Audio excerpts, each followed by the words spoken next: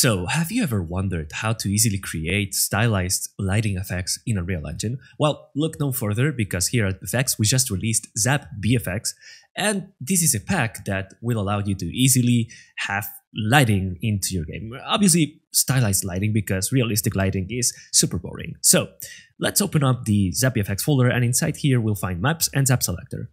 Once you've opened the Zap Selector map, you'll find the BP Zap Selector blueprint, which is a blueprint that is intended just for demo purposes, and it's not intended to be a production-ready blueprint, but you'll be able to switch between different sound effects types and lighting types. So if you press the G key on the viewport, you'll be able to remove the gizmo here to better see the effects, and then press the Zap button. So you'll see a red lighting strike happening. If you switch the lighting type to 2, you'll see that it turns to a blue one, then a yellow one, a green one, a purple one, a white one, and a black lighting, which is pretty cool because it's an accent color that has been used in multiple games such as League of Legends or Genshin Impact, you name it. And then lighting type 8 is gonna make it so it's a random lighting each time you press a button, which is, cool. Then we've got the SFX type, which is just the sound effects. So let's try number 2, number 3, number 4, number 5. SFX type 6 is just gonna play a random SFX, and lighting type 8 is just gonna play a random lighting type. So now, if I spam the Zap button, it's just gonna spawn some different lighting types each time. Let's create our own Zap BFX. To easily do that, you can come here to the NS Zap 06 white version of the lighting, and then just duplicate that and rename it to something like Zap 10 Custom. And then you can press Ctrl-Shift-S to save all, and then drag and drop the Niagra system into the scene. Access the Details panel, and here you'll find a bunch of parameters for you to tweak and adjust to your own liking.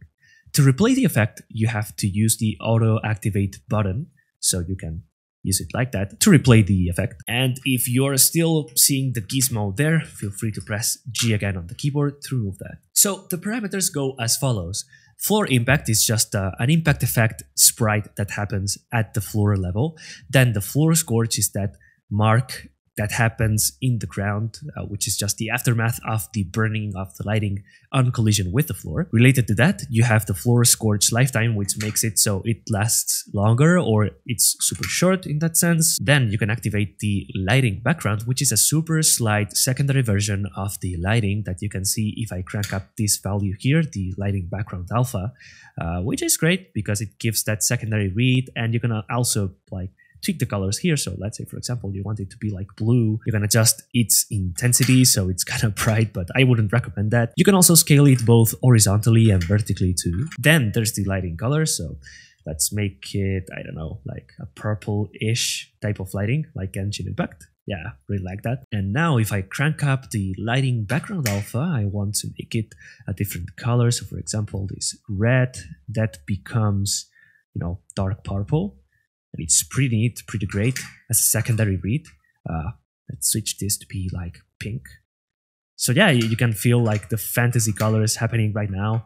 And as you can see, it's super easy to tweak. You can also adjust the lifetime maximum and minimum, which is a random range in which the Niagra system will be choosing how long will this lighting live for. And by using scale horizontal and scale vertical, we'll be able to adjust how tall or how wide the lighting is. You can also have like super thin lighting, so it's less powerful, for example, or shorter version of the lighting, maybe it's just closer to the floor.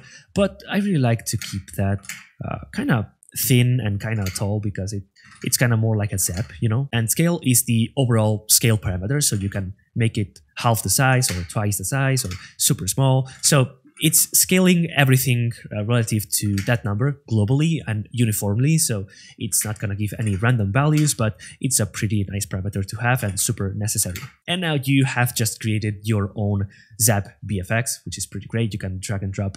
Oh, wait, what happened? It hasn't saved, right? It looks like those custom zaps are not being saved, right? That's just because this is just for preview purposes. Now, if you'd want to add that to the Niagra system, you'd have to open the Niagra system and let everything compile and load. Niagra systems can get scary pretty quickly, but don't worry about it. You'll find some orange boxes around, but you have to find the blue one and inside the blue one, you'll find user parameters. So click there, and you can now just minimize this window here.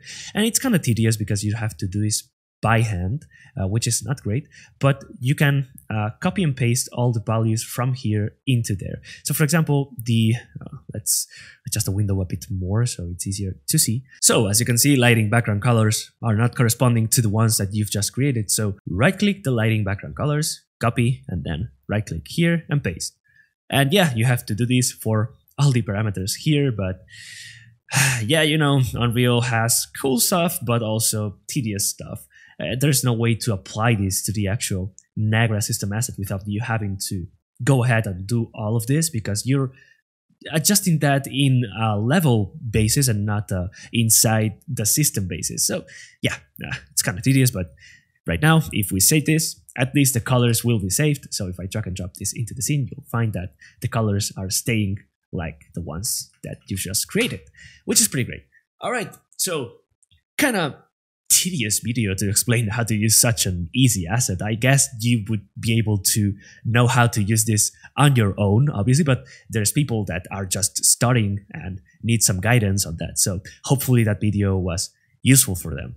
If there are any suggestions or any questions or any ideas on what you might add to the pack, please feel free to reach out to info@bfx.com. Or even better, you can join our Discord server, in which we'll be responding to you super quickly, and the community can also help you out with any of the questions you might have. And also you'll find a bunch of news about what we've been creating, like what are we up to in BFX and which packs are coming next and all that stuff. So yeah, see you there. Hope you have a really nice rest of the day, and see you soon. Bye bye.